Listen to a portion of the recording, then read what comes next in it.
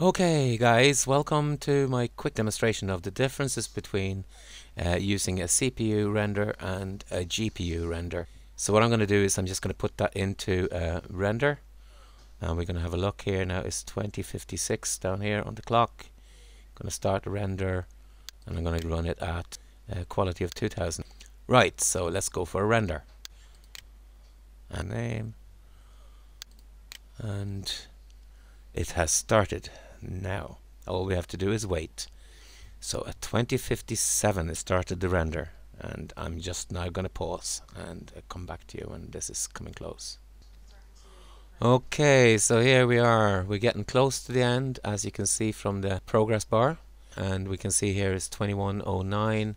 So at this point we've been going for 12 minutes. This is for HD standard and 2000 quality. Nothing particularly fancy at all. Which is about ready to pop. So 13 minutes and a bit. There you go.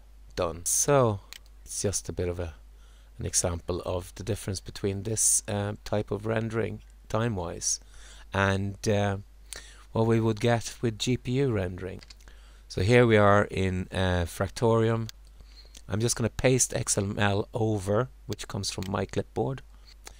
Right, so the main thing here is basically just to kind of show final render. And I've set 2000 as the quality. Super sample. I'm just going to bring that back down to 2 to be, you know, comparing like with like. We're ready to go here. You just click on start and there we go. Now it tells us we don't have to really keep an eye on down here in the timing. But as you can see, we're talking about half a minute for this. Okay, while that rendering is going on, I'm just going to very quickly run through the difference in smoothness in the interface. This is what it looks like in JWildfire when I'm moving a triangle around. I can switch off the real time. It might be a little bit easier to see what's happening. I have to change my settings a little bit here to make it look better. But as you can see, it's a little bit skippity. Now I'm going to switch over to Fractorium. I'll show you the difference.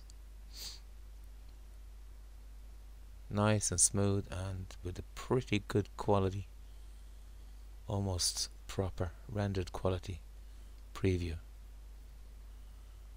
So that, my friends, that's the difference working with the GPU on your graphics card to do the rendering in real time on what you're working on. As you can see, the response is immediate and the quality is so good that you can actually see exactly what you're designing. That's it. Over to the finished render. So this is basically just to give you an idea, number one, of the interface, the smoothness of the interface when you're working on your fractals, and the actual speed of output. Can you imagine this now, guys? If you actually applied this kind of speed and created animations and things like that from inside of JWildfire, dream come true this would be insofar as, you know, getting productive. Alright, let's have a quick look. This is the one here.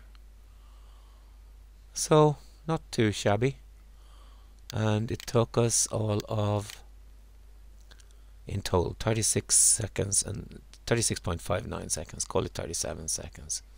So that, my friends, is the difference.